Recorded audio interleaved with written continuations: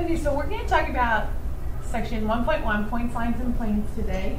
A point is something that you should be pretty familiar with from Algebra 1. It's a specific location, location in space. You can't measure it. You can't say, oh, this point is 5 inches long. That's not how it works. So a point is a specific location in the universe. So if you have 2 points, though, then you can create a line. So a line has 0 endpoints that extends for forever in 2 directions. So if I have point A and point B, then I can have a line that passes through both of those points. So this line contains point A and point B. This line contains point A and point B, and I have arrows on it because it's extending for forever in both directions. So the way I can name this line is I can write 2 points, any 2 points that this line passes through, and then draw a line on top of it. I have to use arrows to indicate that it's a line. Must use arrows. It doesn't matter what order I write the points. I could call this line AB, or I could call it line BA. It doesn't matter. I could even put point C on it, and I could have called this line AC. As long as I'm choosing 2 points and not 3, so for example, I would not want to do line ACB. That's bad. That's incorrect. I don't want to do that. Sometimes, though, we're going to give lines a label. We usually use a nice cursive, curvy letter to label a line. So like this is L. Notice L is not a point. There's not a point associated with L. It's just kind of floating in space. It's a label. It's not a point. But I can use a label when it's given. If it's given, I can use a label and call that line L. So another thing I don't want to do, I don't want to say something like line AB. I want to use it I want to write it symbolically with the line on top if I'm going to use the points. Okay, the next thing is a segment. While a line is infinite and extends for forever, a segment is finite. It has a specific length. So I could take a ruler, hold it up to my segment, and measure it. It has a specific length. Versus a line goes on for eternity, so you can't measure a line. So a segment has 2 endpoints. So here's endpoint D, and here's endpoint E. So this is segment DE. But you have to use the 2 endpoints in order to designate what the segment is. Next thing is a ray. A ray has 1 endpoint, and it's going to extend for forever in 1 direction. So let's say I have, here's point F. That's my endpoint, and it's going to extend for forever in the direction of G. So F is my endpoint. The key with naming rays is you always put the endpoint as the first letter. So F is going to be our first letter, G is the second letter, and my ray extends in the direction of G. So the thing that stresses people out is like, Ms. Briscoe, this ray in the picture goes towards the left, but when you write it symbolically, your ray's pointing to the right. Why are you doing that? Well, we always symbolically write rays going to the right, so that's why it's super important for you to put your endpoint as the first letter. Because your ray might look something like, it might look like this, or it might be pointing down, or it might be pointing, you know, in all sorts of directions. So you just have to put the endpoint as the first letter, and then the direction that it goes through and extends through, that's the second letter. So always put the endpoint first. I don't know what the erase. Always put the endpoint first when you're naming a ray. And then the last thing is a plane. A plane extends for forever in all directions. So think about like the floor on an office building. A plane extends for forever in all directions. The way that we're going to name a plane is we are going to use 3 non-collinear points. So I could name this plane HIJ. Or I could have named it plane IJH. I could have named it plane HJI. It doesn't matter what order the letters are in, but you have to use 3 non-collinear points, which we're going to talk about collinear and non-collinear in just a second. But another way we could name this plane is just like we have a label on our lines, a cursive letter. We might sometimes give you a label for a plane. So like there's this cursive EP that's just floating on my plane. It's not attached to a specific point, but if I have a label, I can call this plane P.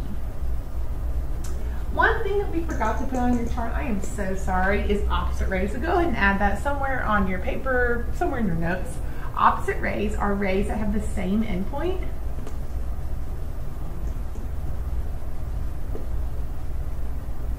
The same endpoint that extend in opposite directions.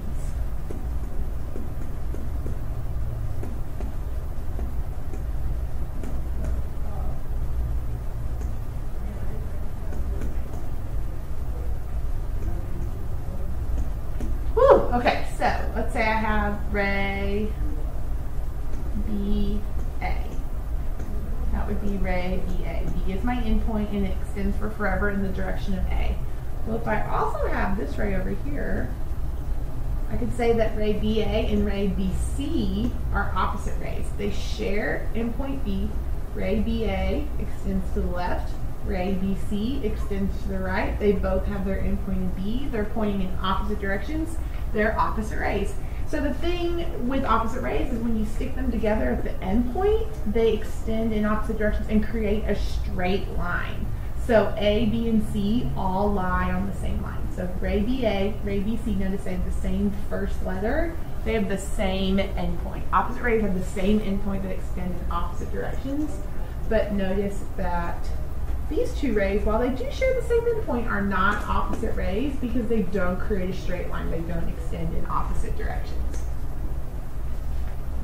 Okay, collinear. Collinear, we just mentioned it, but collinear means it is points that lie on the same line.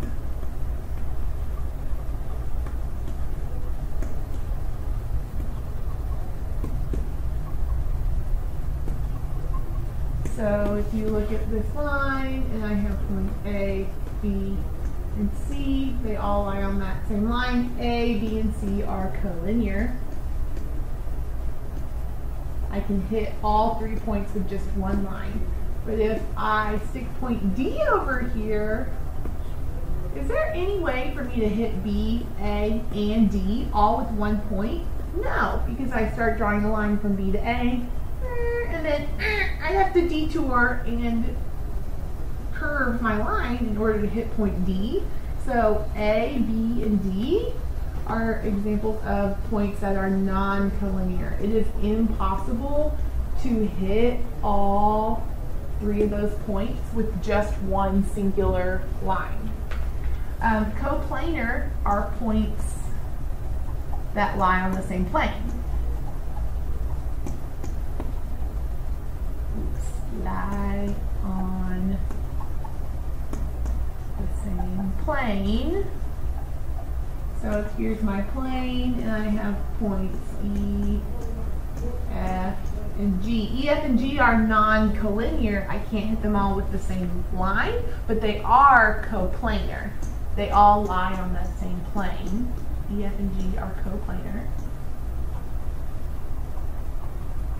But let's say I have a point up here that's floating above my plane. Here's H. E, F, and H are not all on the same plane. So E, F, and H are examples of non-coplanar points. E, F, and H are not all on the same. E, F, H, and G, sorry, are not all on the same plane. E, F, H, and G. There's no way for me to hit all 4 of those points with one plane. Okay, postulate is a fancy geometry word for a statement. It's a rule. It's just something that is true. It's something that we know is true. So it's like a fancy math word for a rule. So the first postulate is if we have 2 points, any 2 points, I could have picked those 2 points anywhere in the universe. There's exactly one line through those 2 points. And only one line. There's a non-different way to draw a line that hits both of those points. So through any 2 points, there's exactly one line.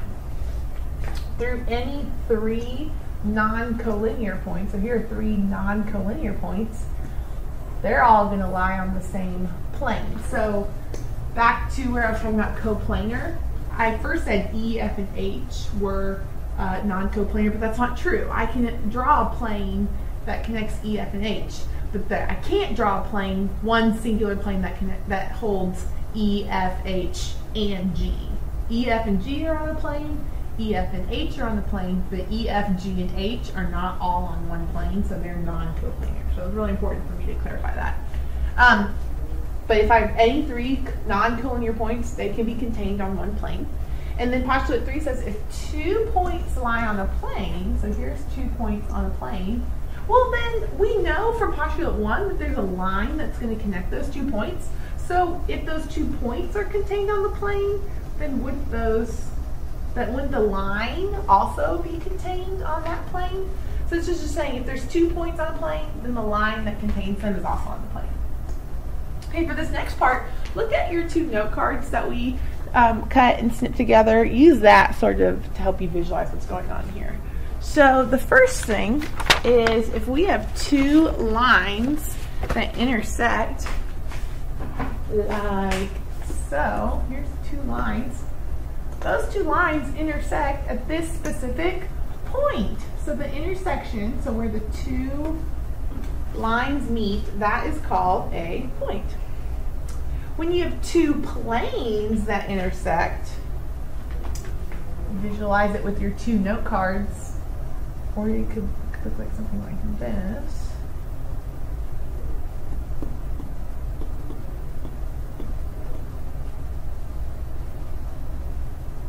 Those 2 planes intersect at this crevice. This is a line. So the intersection of 2 planes is a line.